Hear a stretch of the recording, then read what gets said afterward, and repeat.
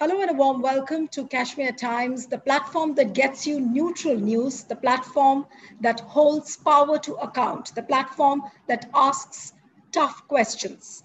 You all know that Pegasus scandal erupted on 18th of July, and we have entered into the last week of the monsoon session of Parliament, and still no one knows how Pegasus has happened.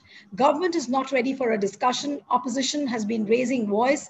There has been a constant din, and the government looks like it's in a complete gridlock over demands for a special probe into Pegasus. What's actually happening? Joining me today is MK Venu, who is the founder editor of The Wire, which is the Indian media outlet, which was part of the international media consortium behind exposing this Pegasus Snoopgate. I welcome you, Venu, on Kashmir Times. Thank you. Yeah, thank you. Good to be with you.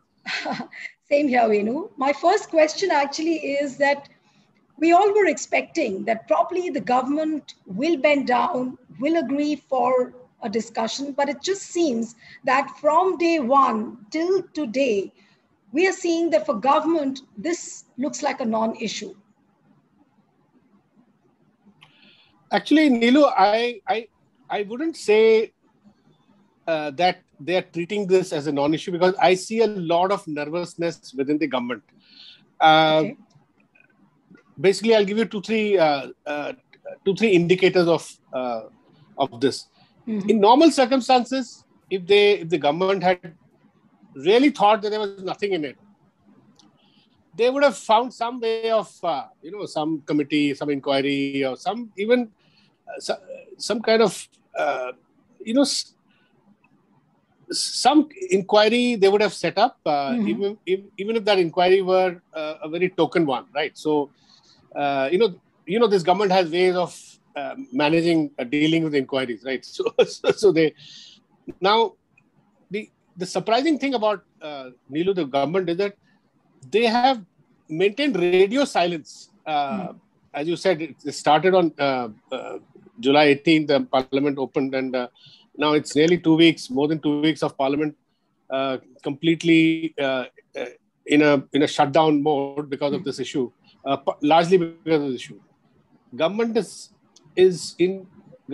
observing complete silence and not saying anything in regard to certain basic facts, about the Pegasus case. Now, one basic, very minimal statement from the government that everybody was expecting was whether you bought Pegasus services or not from the Israeli company, right? Now this is a very simple fact which by now the government should have clarified. No, for a moment, even if one grants this to the government that you have not used Pegasus, they claim that they have not used it. But to me, the more surprising part is they are totally silent on whether they bought Pegasus or not. And one of their ministers said on Parliament very nonchalantly that, so what is the big deal about having Pegasus? That does not prove anything. 40 countries have Pegasus. So why didn't you say that you have Pegasus? If 40 countries have Pegasus, why did you say it? So they are shying away from even admitting that. And I think that is a key, one of the first prayers of that petition filed by Enram and Shashi Kumar, veteran journalist, former editor of Hindu, chairman of Hindu. That first prayer is to the Supreme Court is, please get the government to tell us whether they have Pegasus or not. Whether you use it or not is a secondary issue. We can go into that. So, and for me, this is most puzzling because world over, everybody is now, all democracies have written to Israeli government. The French president has written to them. Israel itself has raided that company, NSO, which supplies Pegasus to only governments, vetted government.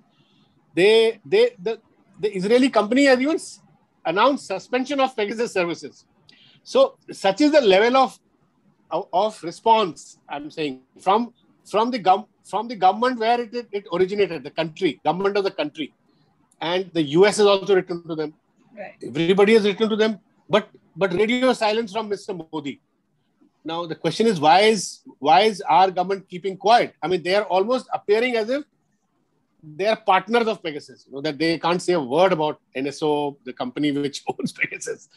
Even for a moment, I grant that you take them at face value when they say they've not done anything. They've not used. They're not saying they're not used Pegasus. They are neither denying that they have Pegasus, nor are they accepting they have Pegasus. Now, that's a separate issue. That's what the Supreme Court needs to go into. The government the government could have at least made a broader statement at the global level that such a large scale use of the spyware, which in the case of France, India has great relations with France, right? It has been used to hack into the Macron's office. So at least the government could make a statement expressing some sort of solidarity with other democracy. So that's what is puzzling to me. This radio silence on the part of the government. But you not think saying that, anything at all. Yeah, but you think that this radio silence, as put by you, is nailing the government further and, in fact, nailing them more painfully even before they give answers in the Supreme Court? I think Neelu, unfortunately, they have, in my view, they have painted themselves into a corner by not answering. As I said, I began with basic facts. Do you have Pegasus or not? They've not answered that, right? Now, then somebody else will force them to answer it. It could be the Supreme Court. It could be anybody. There's a case. Reporters Sans Frontiers filed a case in Paris also on Friday, of which Siddharth Vardarajan and I, since both of us were proven to be infected, our phones. So they've invited us. So we've also become a party to that case. Now, I've always held, Neelu, that this is a global issue.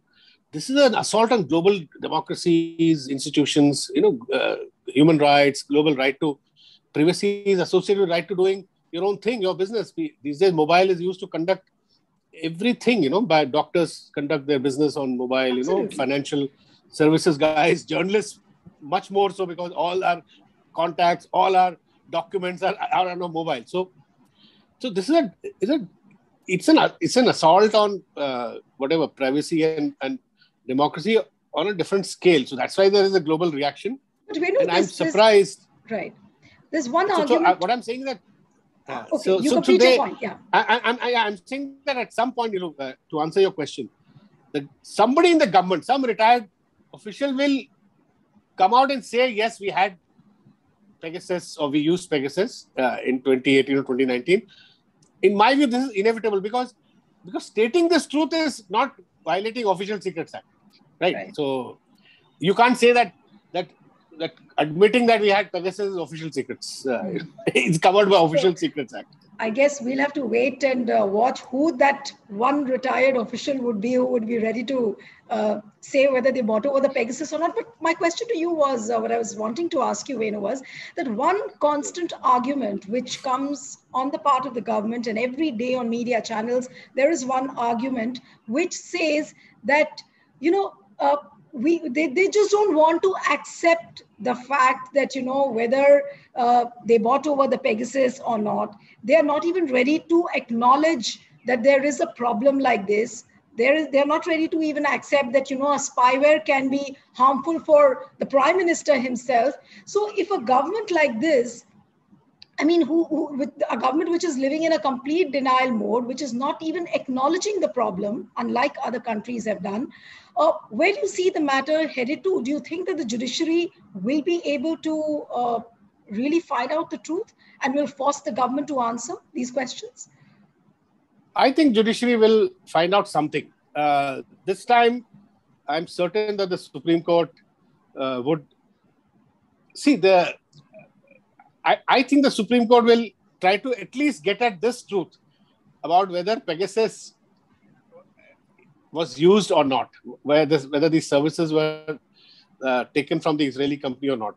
Now, there is another aspect to this, Neelu.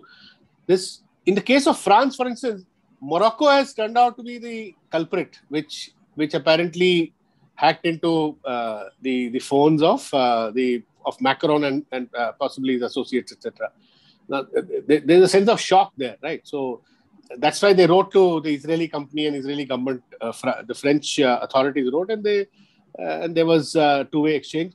Now, in India's case, as the Hindustan Times editorial pointed out some time ago, and HT, by the way, it's not a great crusading anti-establishment newspaper. It said that if it is not our government, then it could be some other government, because only governments are accessing this. If it is some other government, it is an even bigger and a more serious issue. That means we've been subjected to some cyber attack by some enemy nation. So there, what you said, they could be doing it to the Prime Minister. So they could be doing to anybody. So. Right. So that is the seriousness of this. So that is why I am totally puzzled at the reaction or lack of reaction of this government. Initially, the government tried to. All the spokes. I also want to say here. Yeah.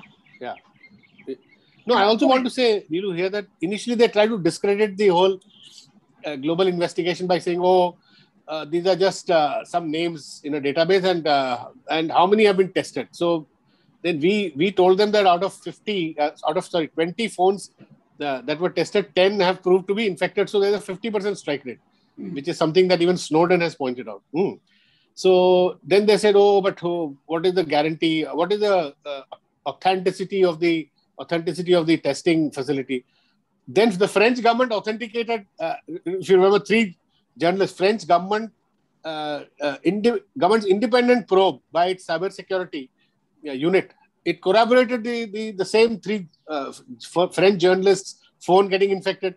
So that independent corroboration actually made things even more difficult for our government, because after that, now in the last few days, they've stopped saying that this is fake. Initially, if you remember, they were calling it fake and not to be taken note of at all. What's most surprising is that on every day on the primetime channels, whenever Pegasus is being discussed, one thing which the BJP spokespersons are saying is that all these people who are so-called the infected people or whose phones have got infected, why don't they submit their phones to the police for a formal as a formal complaint? And why a formal complaint has not been lodged? Why a criminal complaint has not been lodged? So that is how they are taking the issue, or rather digressing the issue, if I may say.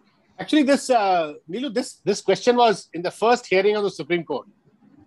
This question was discussed, and the senior advocate who, on behalf of NRAM and the other petitions, very clearly told the judge, the Chief Justice, that this is not an individual violation of some individual. It's a violation of an individual's privacy. And there are criminal lawyers who have said that if individuals can go to the police and file a complaint against the illegal hacking of the phones. But the argument made in the Supreme Court was that people are going to the Supreme Court because they are invoking fundamental rights. They are invoking articles 19 to 21. So it's a much broader, a much broader intervention people are seeking from the Supreme Court, because this has targeted all democratic institutions. Whether you take the Election Commission, whether you take Supreme Court, the registry, the opposition leaders, so journalists, civil society activists. So not strictly a criminal case, although a criminal case would lie, right?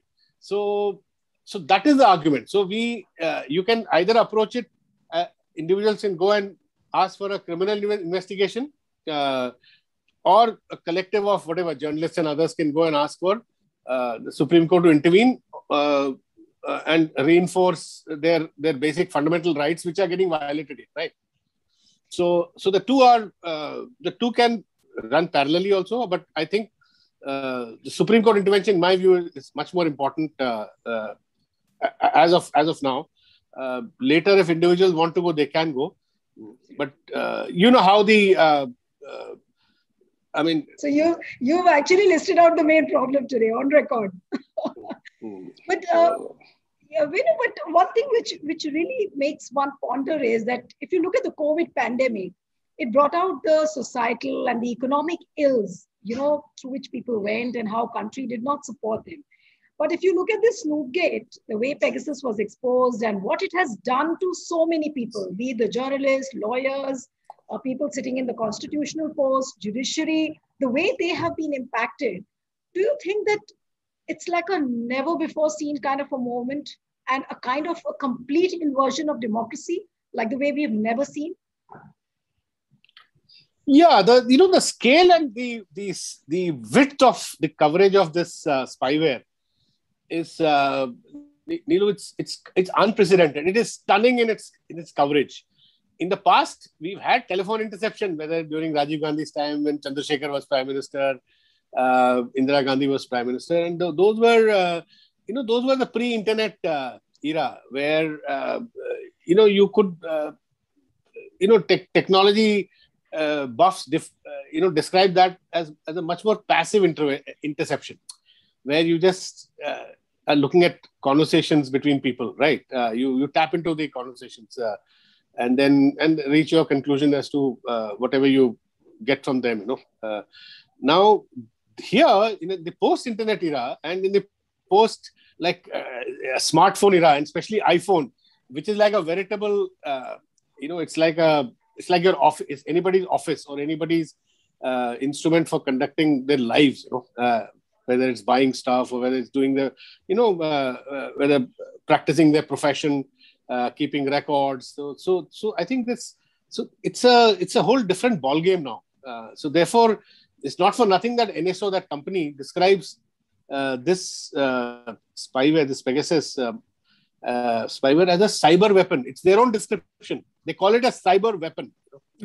So the question is, how was this cyber weapon used on all the key people who are manning or who are monitoring or looking after the institutions of democracy, right? So that is the broader question which people have gone to Supreme Court for a kind of redressal of. Right. So I was going through this biography of Gabriel Garcia Marquez, which clearly states one line, which could be used in this Pegasus's contest, that, there is a public life, a private life, and a secret life.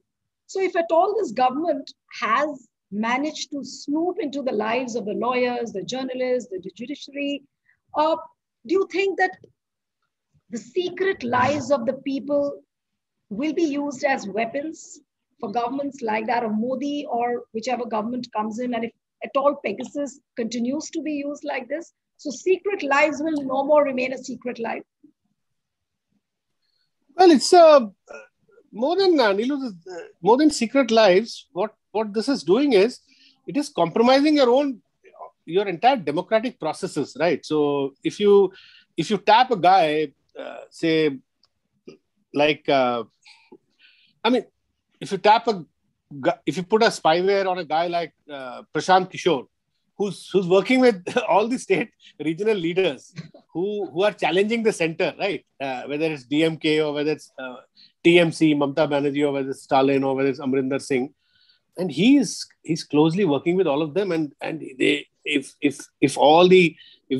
through the spyware, if the BJP gets to know all the secrets of or all the strategies being discussed, political strategies being discussed before an election, I mean, what kind of democracy are we then living in, right? So the line between the party and the government is totally blurred here, right? So they're all, these people are being tapped because BJP wants to keep winning elections. They've established a great election machinery through various means. One had thought that if indeed this is being used, if it is proven that it's being used, then this will become the most lethal part of their election winning machinery, much more than money, muscle, or their whatever the usual methods with which you win people's support, popularity. Pegasus actually becomes then an official vehicle for taking away the level playing field. completely. Yeah, exactly. So that is the whole issue. So unlike the Supreme Court judge in the last hearing, he asked how come people did not come to the court in 2019 when 121 cases of Pegasus, allegedly Pegasus hacked phones, was brought to the government's attention by WhatsApp itself. WhatsApp is now, based on that incident, WhatsApp has gone to court against NSO in California, right? And the research for that WhatsApp, the research backup for that case was done by the Citizen Lab of Toronto University, under whose protocols even our phones were tested, right? So the same organization did research to prove at that time.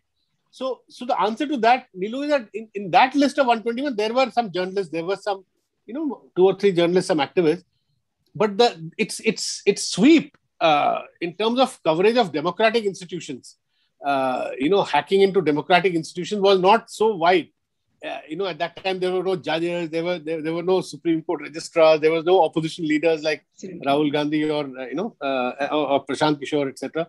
So that is the and the number of journalists, right? So it's I mean, I'm still reeling from the level of the scale of this operation, So. But if I may ask you, towards our last lap of the interview, that your phone also was hacked.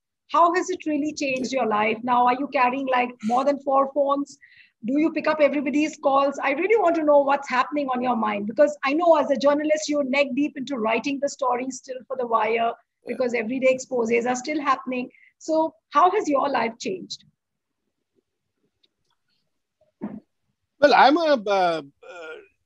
of course, it kind of, like everybody else, it created a lot of a sense of insecurity, sense of your private space being invaded, sense of your whole mind space being invaded. All those feelings were there, and there was I think in the middle of all this, iPhone sent an iOS. They keep sending these softwares. One security software they sent, and they requested everybody to download it and and just put it in their system. So I did that. So that kind of gave me some relief that maybe this security software sent by the iPhone may to some extent counter the Pegasus, the spyware, if it is still around in my phone. But I'm also reasonably what should I say? I'm reasonably optimistic that when the Israeli government says that the company, or when the company says it has suspended temporarily the services to all the countries, I think it might have happened because there is so much pressure on them. The services have been suspended pending a larger probe into how this is being abused. After all, it was only meant to have been used for national security and to counter terrorism, etc. And as it turns out, it's the people on the list are anything but terrorists or criminals, high criminals, who threaten the state, so to say. So I think some solution at the global level. I have much more confidence that something will happen at a global level. I don't have much faith in our regime taking corrective steps, but definitely at the global level. Yeah. Okay, so you're saying that you do not have faith in your regime, as in Modi government's regime, but I really want to ask. I don't have faith because they're still silent. They've not said anything. I quite agree with what you're saying, but that's what my question was.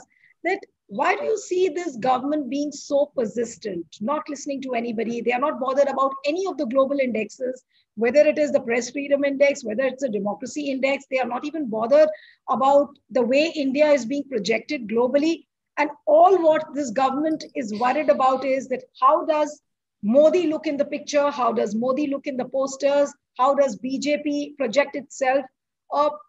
What do you really have to say about this mindset? of a government like this? I think they didn't begin like this, Neelu. They began with Modi wanting a legacy globally, wanting a big image. If you remember, the way he went to America, the way he went to various other countries with a lot of Indian, overseas Indians present, big shows about whether it was whether it was East Asia or whether it was UAE or US, etc.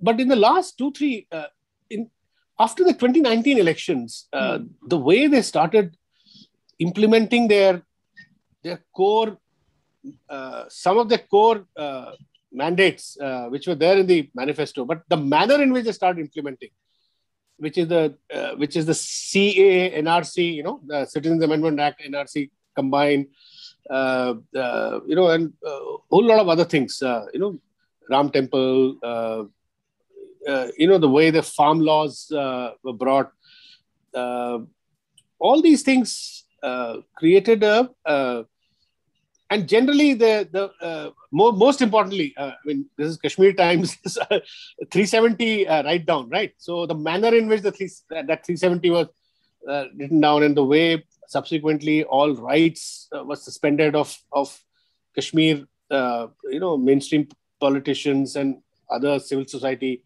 activists, and the common people, the way common people in Kashmir suffered, internet shutdowns, all these together got the Prime Minister a very bad image abroad. In fact, institutions abroad started, talking about these things, whether it was UN or whether it was European Parliament or whether it was, the Religious Freedom Report brought out by the US Congress, later accepted by the government. So it was it was a big setback to the Prime Minister's image, and after a point, I got the feeling that the PM stopped bothering about these foreign publications and foreign institutions holding him to account, or at least trying to sort of to caution him, etc. Right? Even Blinken, who visited recently, in very polite terms, he was telling, what was he telling our government? That US and India, as two big democracies, have to further strengthen their democratic, processes rather than, go backwards. So I think now they've reached the stage. Farmer protests, for instance, had such a huge global backlash. After a point, they went into denial.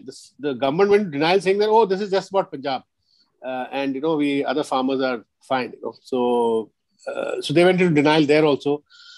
Similarly, so now they've reached a point where, in my view, they just seem to think, even this Pegasus, if you talk to BJP spokespersons and all, they'll say, this doesn't impact. This only impacts the middle class and the so-called elites. The voter, the ordinary voter, the real voter in UP, Madhya Pradesh, we are not bothered about it. So this gives me the impression that they have reached a point where they're only bothered about Modi's popularity being retained in 6-7 Hindi-speaking states, where it is true that Modi increased his vote share from by about 10 percentage points between 2014 and 2019, right? Right. So